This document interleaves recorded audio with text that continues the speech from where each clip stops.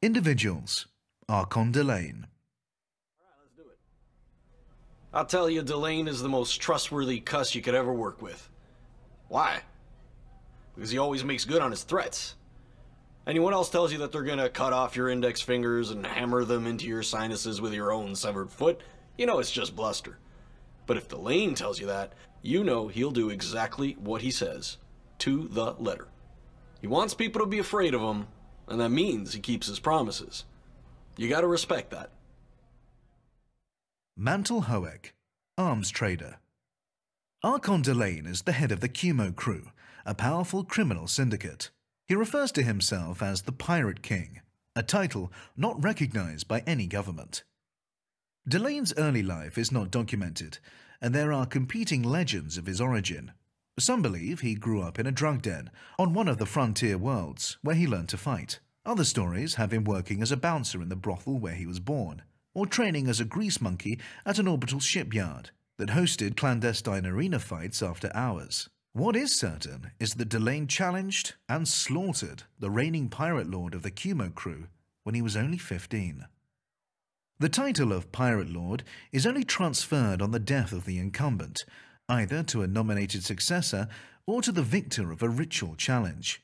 According to tradition, the Pirate Lord must honor any challenge to his leadership, regardless of who issues it, although the choice of weapons is left to him. In Delaine's case, Pirate Lord Crab opted for a bare hands contest, a highly unusual choice. It has been suggested that Crab saw Delaine as a weak target due to his albinism, unworthy of a Pirate Lord's personal attention.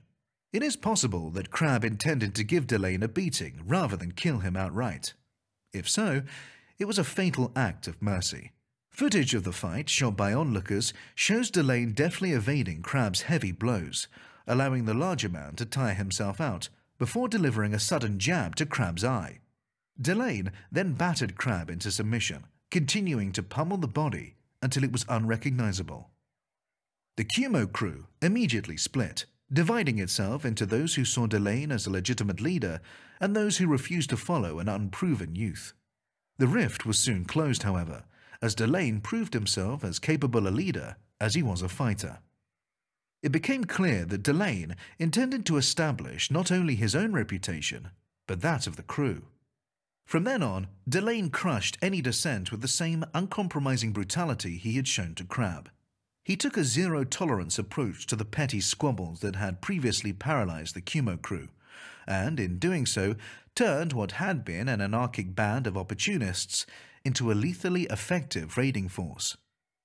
United in purpose and more organized than ever before, the Cumo crew quickly became the terror of the Pegasi sector, absorbing lesser pirate gangs, raiding civilian stations with impunity, and taking over corporate facilities. In Delaine's early years of leadership, many rival pirate lords demanded the right to one-on-one combat, each of them convinced that they would be the one to strike him down and take over his enviable criminal empire.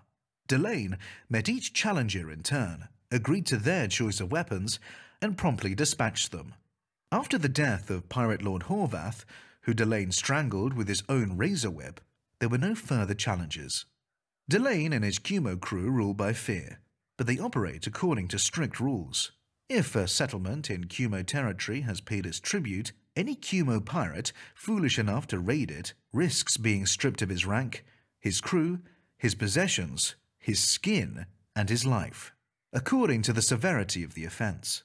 These are the infamous 5 strippings, instigated by Delaine as a standard punishment across Cumo territory.